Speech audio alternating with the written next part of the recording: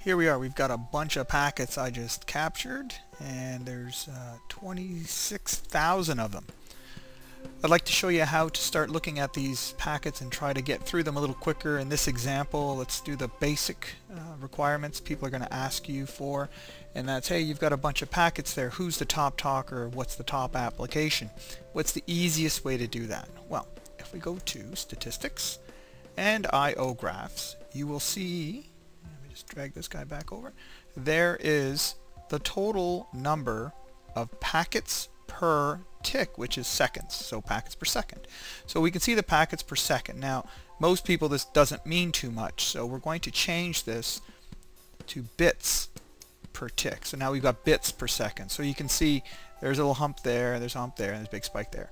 And the only thing I wish there was just a comma in here, just to make this a little easier to read, because you always have to go 1, 2, 3, 1, 2, 3, and you have to try to figure out, how many megabits per second that is.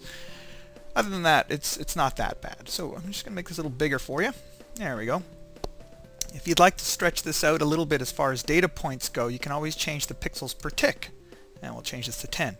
And there you go. So it's kind of spread out a little bit. It's like the resolution, more of a visual resolution than a data resolution. So there's all my spikes. And you're going to start to wonder, well, what are these spikes? So for example, this big guy here. If I just go and click on him, click, and I come back to the background, you'll see that this is TCP data over port 445. For the people who know, that's obviously SMB, server message block. But what I'd like to do at that point is you can come over here and do a manual filter, tcp.port double equals and 445.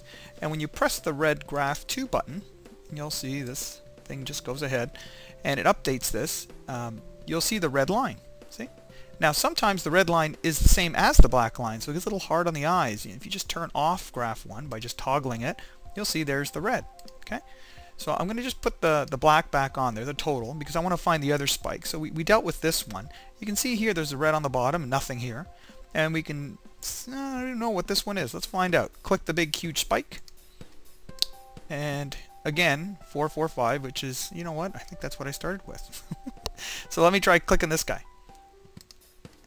And sure enough, this one is port 80. So we can do the same thing. So we can do a tcp.port 80. There's quicker ways to do this, but I'm just doing this longhand just so you get a better appreciation of how to do it. And now again, it's kind of hard to read with that black line overlapping everything. So I'm going to turn off the black line, and you can see there's my green, which maps to port 80.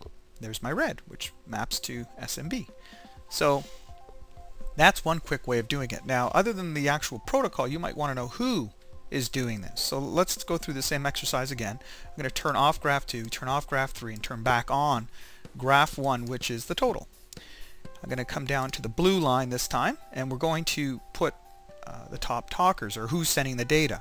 So again, I'm just going to move this guy down for a second and click on the background, and we're going to pick this guy, for example, and we're going to right click and copy as filter. That's it. That's all I'm going to do. If I come back to my I/O graph, I can just simply right click and paste and hit the graph 4. So there it is. Graph 4 is being drawn out, and now I can see the overlap with the blue. See? So now this black is outstanding. So again, I can just click on that, drag that guy down just a bit, right click on him, copy as filter, come back over here, right click, paste, and graph 5. And give it a moment for this thing to draw, and turn off graph 1. So now we can see the blue was this guy, and the pink was this guy. So there you go. We can use the I/O graphs, and we can either take a look at it from a protocol perspective or from a user's perspective. And there's many other ways to do this, but this is a quick and easy way, and I love the fact that you can just click on any old peak, and in the background you'll see that it jumps around. So as you click around, see, you don't have to try to note the time and all that nonsense. Hope that helps. Enjoy.